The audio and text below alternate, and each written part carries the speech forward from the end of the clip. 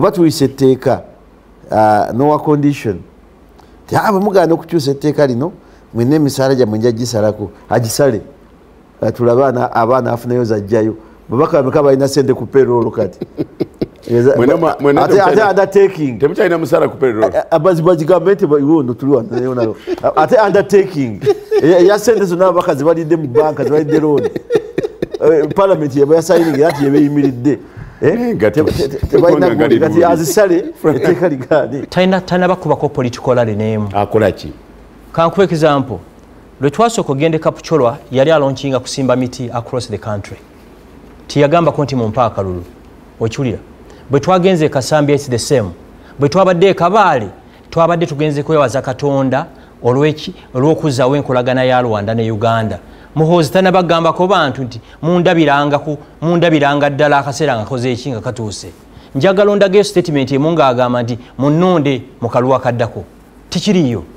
Frank Gashumba enkula y'omutwe yekuwensalirira ebikolebwa oyinza ogamba nti tewali kiraga kyonna ekisooka ekyekikumuyisa my next president kiri bwe kiti nze kimunsa my next president mulaba nti ayina ebisaanyizo byonna ebimufuula president wa Uganda abamu kyemumanyi omuntu agengako nti mwana wa president which is okay naye tewali tteeka ligaana mwana wa president kusaaninga bwaki kuba president ffe kyetusabirira kiri kimu Saabalwanyi alitayalinga General Muhoozi Kainerugaba mu magye kuba kati wetwogerera empologoma yaffe envubuka eri ku njegere twagala agite yetaayi olyoka owulire you get it gwe mumanyi nti akyali magye nga n'amateeka tegamukkiriza kwetaaya nga bwe yataaya lwaki amateeka tegamugaana kwetaaya gamugaana kwetaba mu byabufuzi byali mukati tannaba kukuba korale yonna n'agamba walabyeko posita ye nga tuzitimbye nti vote for Muhoozi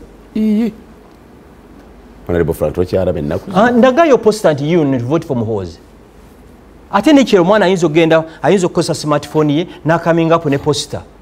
ontegera ndo ddembe lye ffe kyetugezaako okukola kiri kimu nti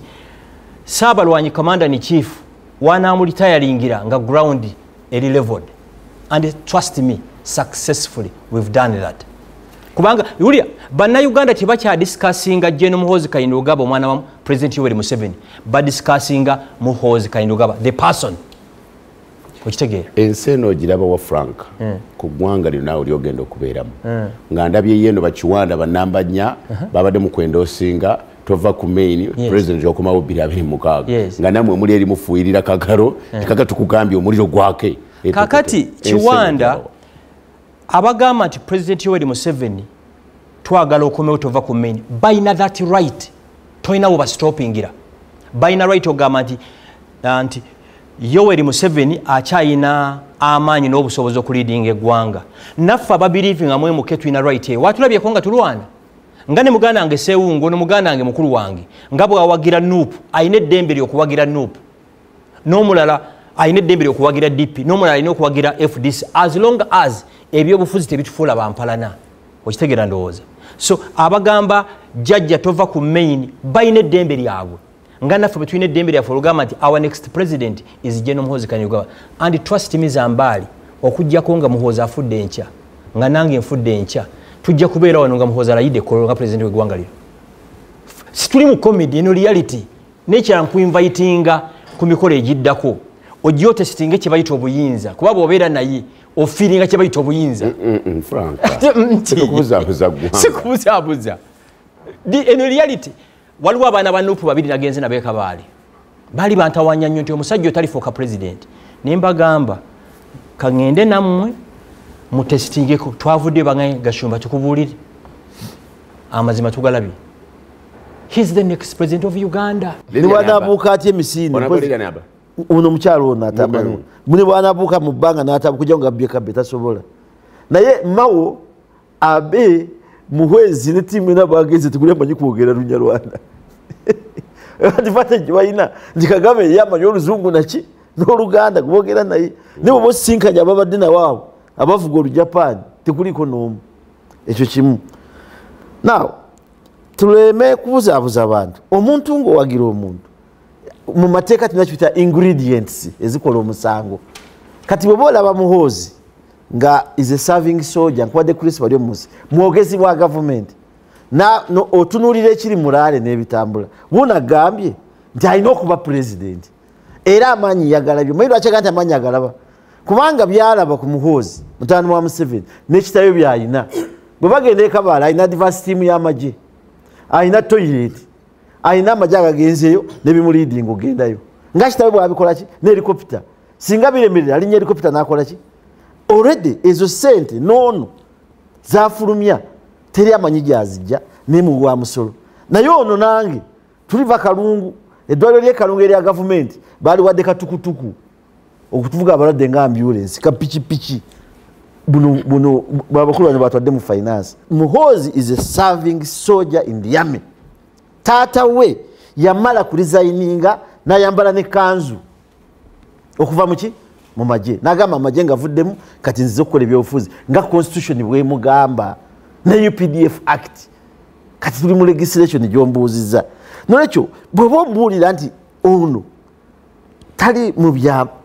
ffe tumugamba gwe mandwa etunda gye batunda tekiraba abajasa bamutambulirako bonna ba acting ultravirus naye bakikola kubanga onagambye balabye obuyinza power agiyina kubanga power gyayina kitawa muwadde ki blessings okukola byayagala nze njagala n'emunyago enkya naffe tukole kyekimu bwe bavudde Kabaale kuba tuli mu political dispensation nange ntwale Kyagulanyi akubewo laali ensonga si yani aleetawo abantu kiriza space gyotaddewo nange ngikozese oba kitegeera kubanga tagenda kufuga miti gweyagala era ajja kufuga abantu oba kitegeera naye bwojja n'otugamba nti omuntu asavinga mu magye sente za spendinga tazirina Muhoozi gwe mukama wamwogerera tubuulire amaduuka ge gali luddawa emmwanyi ze yasimba ezize nkuddemu Muhoozi ayina mikwano gye nga nawe wayina mikwano gye gyakuyamba mu bululu kyogamba omuteeka mu sente nebikolebwa nga bw'onoobeera tulina mikwano gyaffe abakola embaga nakugamba nti 70% or 80% ku mbaga yange mikwano bebagikoze eki bebagikoze ate nindako nze olumu nyina ebitu byetwa nenseka n'okuseka ojjukira omwaka oguwedde debate ya birthday bwe yaliwo ennyo ne mbabuuza mu abatalina social network oba musobola okukola embaga ate omwana w'omukulembeze Muhoozi ne bwafuuwa obufuuyi firimbi tinjagala abantu abansupportinga kakati agoba baki bagobe Mwanzizeemu mwana wa nnyabo gwe mu bwongo obwo kyoyogera ddala okakasa nti Muhoozi sente zakosa zonna mikwano gye bamuwa sente teri agaana mwana wa Museveni kuvuganya atukule ekituufu sisibula amagye tata wo si yalina okukusiiba yagavaamuko ku makya n'agaddamu ekawungeezi tiwakirabako wano kiri ku record nga akubira gundi salute ani Mwenda actually mu magye private Mwenda tamanyi kukuba kasaali ng'omwana amukubira salute nono akubira munne tibiri fair tuleme kulimba abantu ekiri mu ggwanga kikyamu esente zetuwonoona that negative expenditure yeyo gyobera classified ne gyono nagamba babasondedde bamusonde nedda ssebo mwabasonda buli lunaku mujjawo semusonda Frank njagala muwa nekita wambuuza nga looya amateeka gaffe gatulagira any public servant buli kyafuna ekiraba ino kidisclosinga wa IGG era si otubuulire ono nga munaama nje bajja akantu Muhoozi kakozesa yakaziwanjirayo mu mikazi yakafuna guno mwezi nafunye zino zenkozesa wane Kabaale guno mwezi nfunye zino zezitute mawe Rwanda n'abalala nente ze Rwanda kizibu kya Uganda kyeyina nti by 1986 1986 the state had collapsed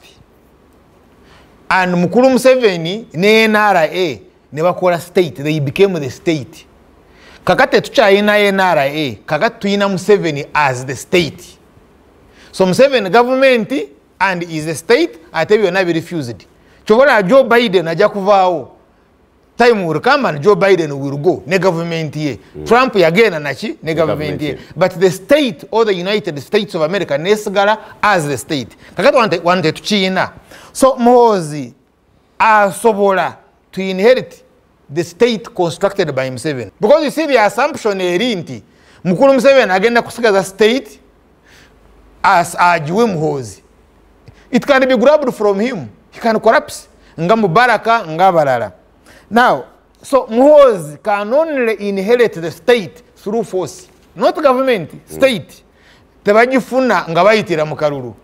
ono gashumba talina capacity ewamuhozi the state mukulu Frank Gashumba byaliko ayina obwagize bajja kumulonda w'amaanyi yaddako ebyali mu kwerimba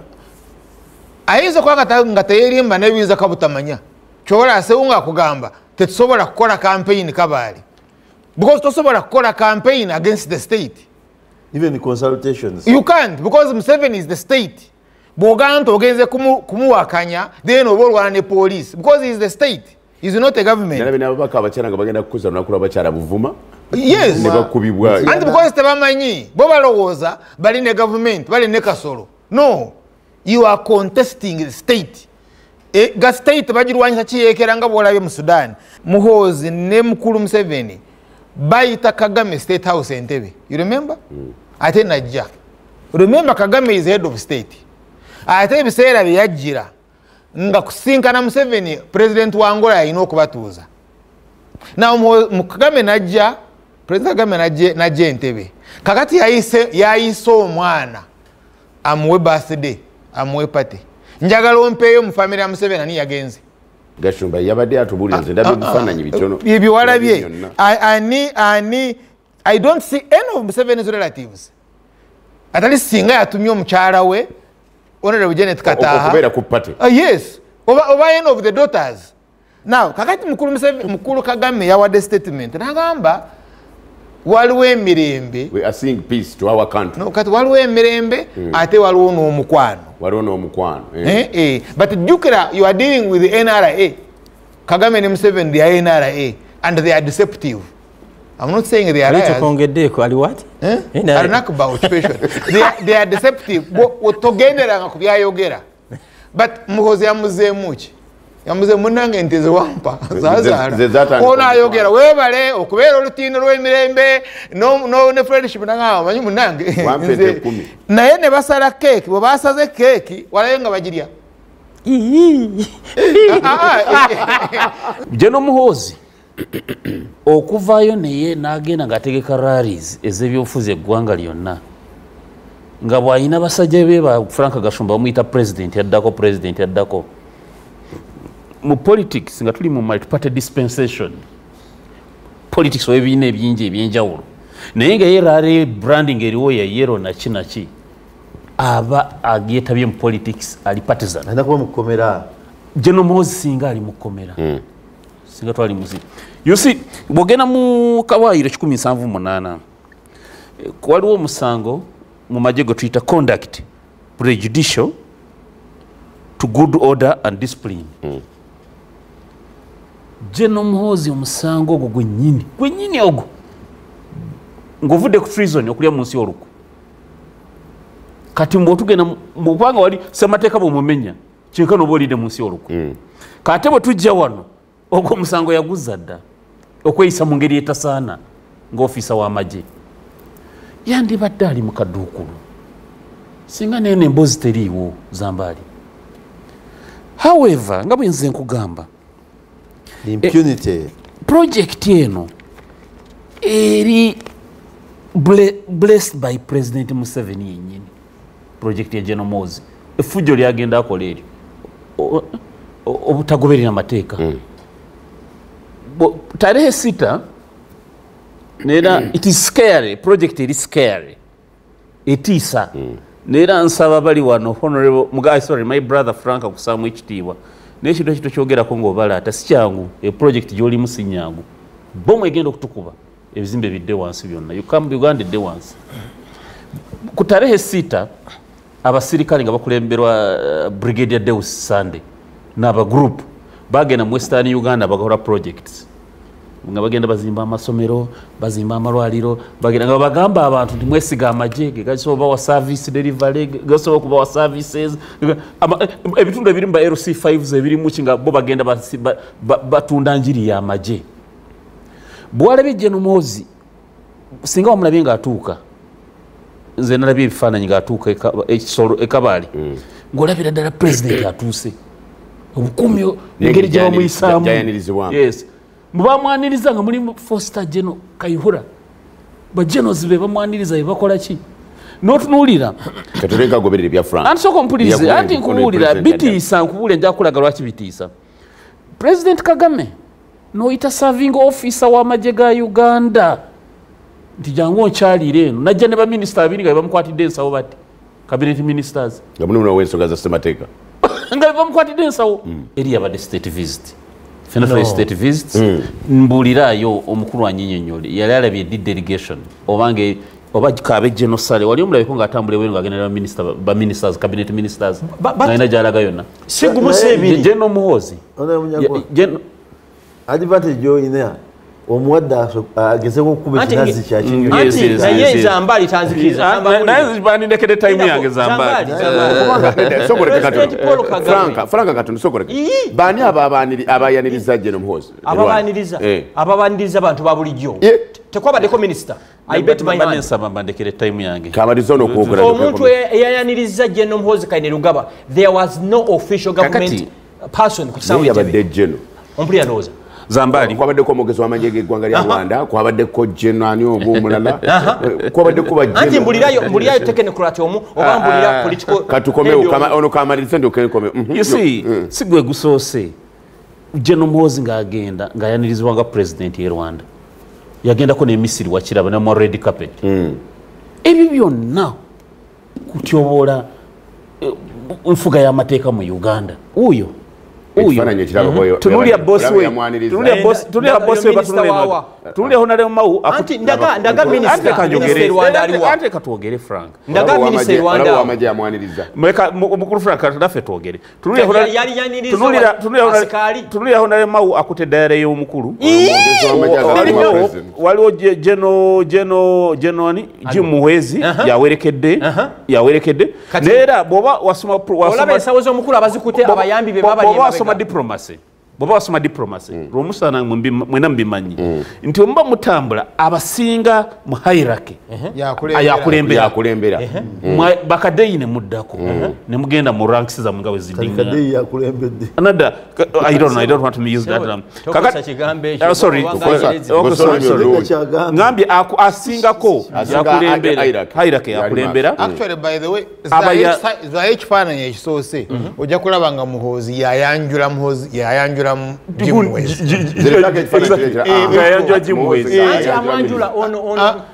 njaga kukkanyanira omushana president Museveni ne General Muhoozi ne president Kagame bapulaninga kimu Muhoozi kutwala buyinza namaanyi bino byolaba ku balaale bagezaako nti ku preparinga population ekimanyiri nti waba amaze okuwamba of course some percentage of population tenyika nnyo naera omulimu gwa honore muganda ge franka wano baani bonna bali mukutegeka population nti singa abamu tebakutuka emitima naye amazima gali nti bateeka kuwambako ekibi ennyo naera president Museveni lino eggwanga lijja kujjukira emyaka nga 2 ng'omuntu akyasinza okuliryamu olukwe okuba nti emyaka 4 gyotufuze okuba nti emyaka 4 president Museveni gyotufuze otuliddemu olukwe mutabani waatuwambe atufugire ku mudumo gw'emmundu lino eggwanga lijja kujjukira mu bubi president Museveni olaze ennyonyi ya Uganda General Muhoozi gyatambuliramu Amini yaleka ennyonyi ezo zaalenga 25 yavira mu buyinza we bamugirako bw'oba oyagala kumanya facts genda ogambe mukyala bamutuulaki akolaga eshedi y'ennyonyi eyo ennyonyi ezo kati ziyanzwadde ziri business baziri schedulinga nga waliwo n'abagenda okuflyinga naye ng'omwana ayagala gitwala kulaba Kagame kulya birthday ne bagirinnya ne bagenda ennyonyi erina okukolera amagoba ga gavumenti ate neesigalayo naye ng'abantu basasula dda sente zaabwe ez'ennyonyi basasula tiketi ne ziyimira ne zirya nti mwana wa first family agenda nze mubaka w'ekalungu Sewungu Joseph Gonzaga ona Busewungu alina obuyinza n'ababaka ba palamenti okumanya ekituufu oba ennyonyi eyo yapangisiddwa oba tiyapangisiddwa tuleme kubeera wano tusiige ekifaananyi bannayuganda bali bagenda kutuuka n'okulowooza nti palamenti ekyalina n'amakulu tekyalina nsa so bwetwabadde tugenda emakka Sheikh Jalaluddin ne banne bapangisa Ethiopian Airline ne tuva butereevu Entebbe mpaka Jeddah so kakati ennyonyi eno zikyenategeddeko yapangisiddwa okay ate era neekomawo neekola emirimu gyayo neddayo okubana si kizibu naye wona busewungu bwanatuka capacity eyo ate gipangisa asobola okugipangisa twebuzibu kubanga enyonyi zino zikola sente General Muhoozi talina musango gonna talina tteeka lyamenye bano balooya olaba n'ensonga etali mu makulu beekubira endulu mu kooti kakati balinze eki kooti gyeziri bwe balaba nti General Muhoozi alina etteeka lyonna lyamenye badde mbogenda ne beekubira endulu mu kooti. In fact tiwalina bantu basonda ssente kuzimuwa naye abantu bakola mikolo gyabwe ne bamuyita ba bantu beekolamu nze ekyotera eyo banakyotera nga bali mu kunsikiriza okwesimbawo ekisanja ekijja kino bonna bananjulira abandaba nti bankolera emikolo eminene ekisanja kino ekijja bampita ne bagamba egombolola nekola omukolo ne babaaga ne bayita abantu bangi nga saddemu na 10 ate nentuuka ne bampa ebirabo gwe wenyini yes omuli n'ente era omukolo gwe nasembye okubeerako gwabadde kabira ne bampa ente ne bampa embuzi ne bampa ki ekyotera yes okyaliyo ekyotera oba bakuyita buyisi nkugaa nti abantu bampita poni eyo kitegeera kati General Muhoozi abantu bateekateeka era kati region egenda okuddamu okuteekateeka Masaka Masaka batandise dda okuteekateeka bamuyita Jeni Baleke State House Controller twamuyita Masaka era nansanga yo ne mwanyirizanga mwanyenaze so si mu capacity yanga minister era ningaba namawulire nti kakati mumunabijweteka nze kakati kankyeyogerere ono mwanyirizanga mwanyenaze kati General Muhoozi tugenda kukola omukolo gw'amaanyi nye Masaka nawe oli timu yes muganda we mukwano gwange tugenda kukola omukolo gw'amaanyi nye Masaka tugenda kumwaniriza fenna ajje tumwanirize ku mukolo gwe tutegese ogw'okusaba nga musabira ki okwewonya ebijambiya